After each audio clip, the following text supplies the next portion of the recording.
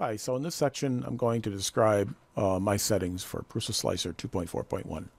This version was released early in 2022 and seems to be pretty stable. It doesn't have any bugs that I can see as yet. Anyways, there's three levels of experience with this tool. There's simple, advanced, and expert. And as you select the various experience levels, options get turned off or on so you can't see them.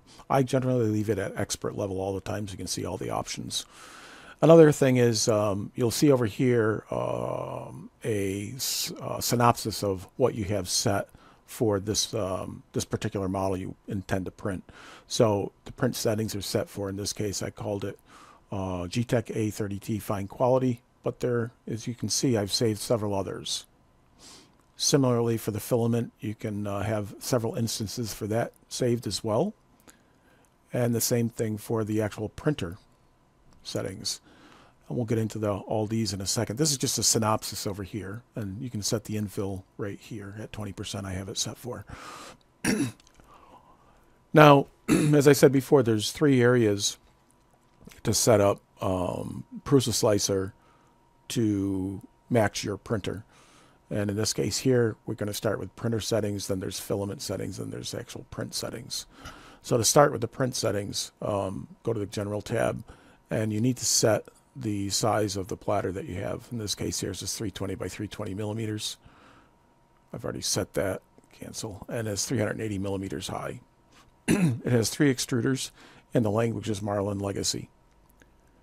The G code, nothing too unique here. I basically print 6 lines along the left-hand side of the platter at the beginning of a print, just basically to clear out the nozzle. It uses extruder 1, 2, and 3, each of them having 2 lines each for the full length of the y-axis on the platter. And the end code is similarly, it just basically parks the head. And the one thing you do have to do with version 4.2.1 and above, I guess, is if you're going to be using relative extruder settings, you have to add this G code, which is G92E0. You don't have to put one in for E1 and E2 because it's really just one hot end. So that takes care of the relative positioning of the extruders. Machine limits, I ignore all them. Extruder 1, 2, and 3 are identical except for the color. You can see that you can change the color for each of these. Okay. In this case, I have it set for red, blue, and green. Generally, that's what I run, but you can put any color you want in there. The nozzle diameter is 0.4 millimeters. The maximum layer limits I've set for 0.06 millimeters. Everything else is pretty much straightforward. We'll note that in order to minimize stringing, I have set the retraction and detraction speed to 90 millimeters per second, which is pretty fast. So the extruders zip in and zip out the filament pretty quick out of the extruders, and for a maximum length of 6 millimeters. So it doesn't extract and detract too far, just 6 millimeters. And I found that these settings provide really good print results with minimal stringing on this printer. And they are all the same. Over on the filament settings, pretty straightforward here. You have 3 that you're going to have to set up. So there's, in this case here, I have Matter Hackers build 1 for the A30T, build 2 for the A30T, and build 3 for the A30T. And in this case, it's 1.75 millimeters, no multipliers, it costs us $15 per kilogram. And the temperature, which I've got through doing a temperature profile, doing a tower, is 193 degrees, and the platter temperature is 60. And that is all the same for all 3.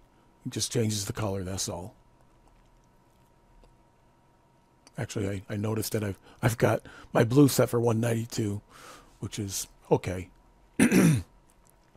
Finally, let's go back to my first. Finally, we've got filament overrides. There really isn't any. Custom G code, there really isn't any. And then finally over to the print settings.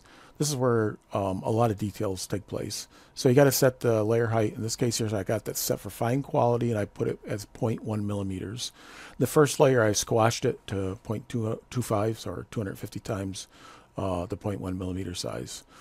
Parameters, I got set for 3. You can read all through these. The screenshots should be pretty good in this video.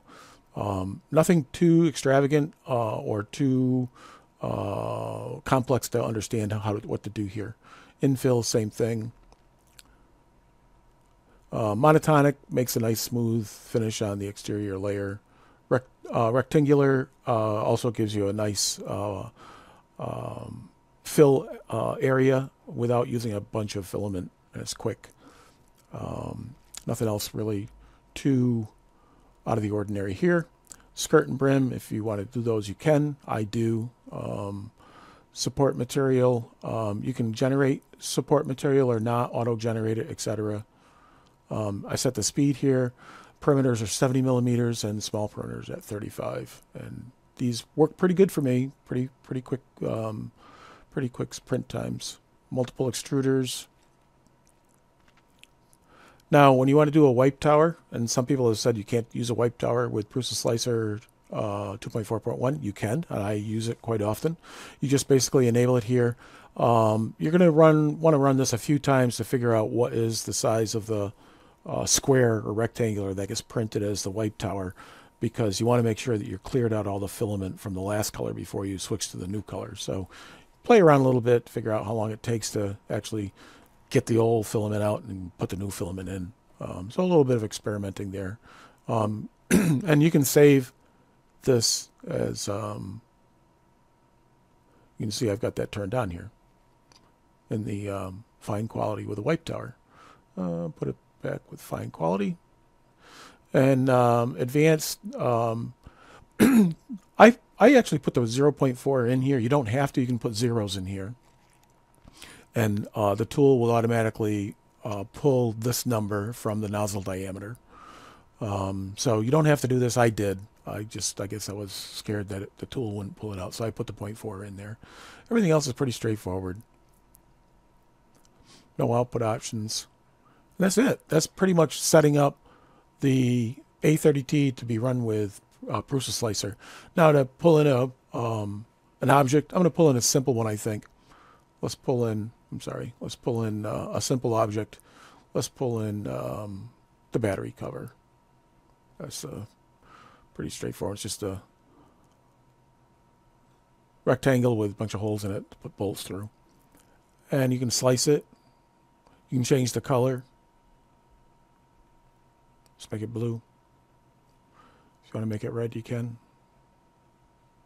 Make it green, etc.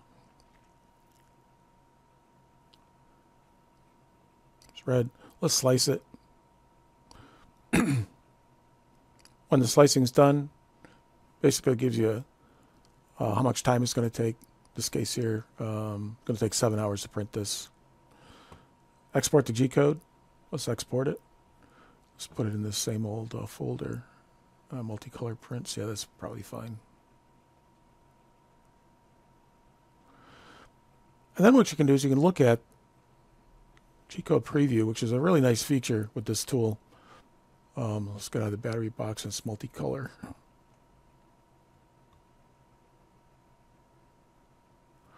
Battery cover, yep, today's date. Pulling it up over on another screen, I'll have to pull it over. There we go. And you can see that the tool is using extruder 1 for the whole thing, and you can look at the layers all the way down to the bottom. Get a better view this way.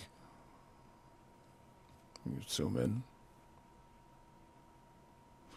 And then if you want to see the thickness, fan speed, temperature, you can look at all that stuff. There's actually a feature within the tool for variable height. I tried it. It doesn't work so good. I gave up on it. But that speeds up printing if you want to use variable height feature. But that's the viewer, which is a really nice feature with this tool. You don't have to guesswork, go into another program, etc. So that's pretty much PrusaSlicer 2.4.1 running.